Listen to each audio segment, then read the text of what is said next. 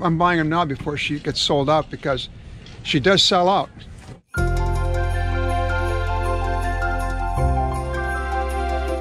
Sales of the White Bear Lake Winter Village displayed here inside the medicine chest have been good, and like the history behind each of these miniatures, the making of the collection has a story of its own.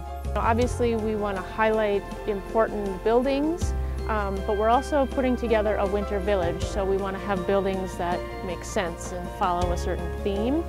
Every year since Lindsay Schlichting, manager of this independent pharmacy, began selling them in the gift store, she's experienced ups and downs navigating through the world of design, manufacturing, and sales.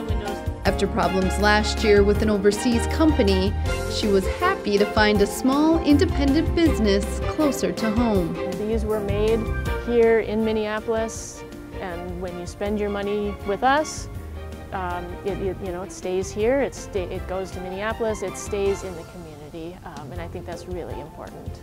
The latest additions to the village are the Armory and Carnegie Library. And Schlichting says the gazebo was last year's bestseller. They got married there, or they know somebody that got married there, or they had some sort of event there, or so it has a very nostalgic feel to it. For Mark Bayek, son of well-known White Bear Lake resident Rose Bayek, who passed away earlier this year at 105, the gazebo has special meaning. I'm getting four of the gazebos.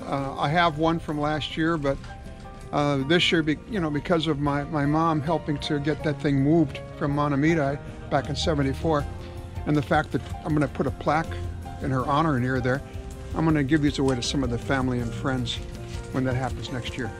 Like previous years, $5 from every building sold will go to the White Bear Lake Area Historical Society.